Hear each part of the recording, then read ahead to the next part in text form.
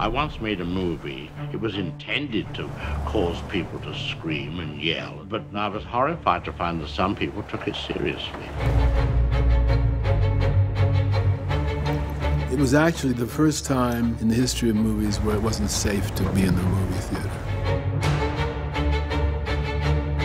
When a moment of violence is so suggestive, so unlike anything we've seen,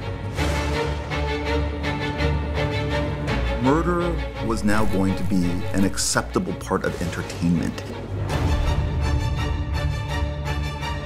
Psycho you felt could happen to you.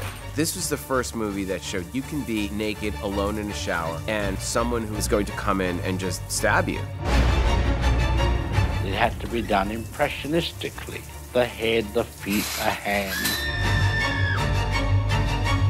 He has broken the covenant of filmmaker and audience, and the audience cannot wait to see more.